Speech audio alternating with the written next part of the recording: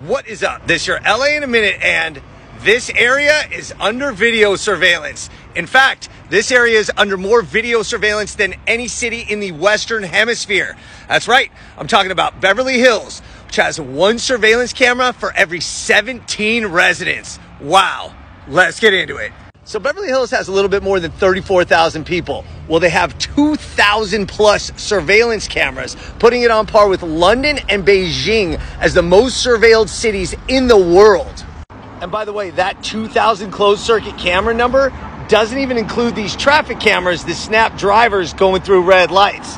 With those, the number's closer to 3,000. Wow. So Beverly Hills city officials say that the cameras work as a deterrent and they pose no threat to anybody who didn't commit a crime. And furthermore, they're an invaluable resource for police trying to solve crimes. In fact, in 2020, the Beverly Hills City Council approved an additional $14 million spend to install 900 more cameras throughout the city.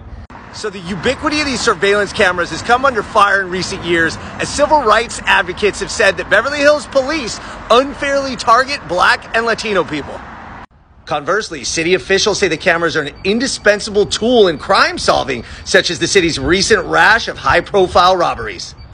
So the surveillance cameras are part of a recent technology buildup of Beverly Hills consciously trying to remake itself as a smart city where users' data is collected and analyzed to solve urban challenges such as traffic, sanitation, and of course, safety. Civil libertarians and police critics see the surveillance cameras as one step down the slippery slope of government intrusion into people's lives. Interesting.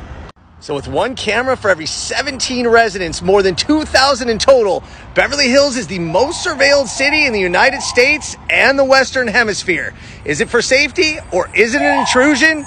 Let me know in the comments. And remember, you're always being watched in Beverly Hills. All right, LA, it's been a minute.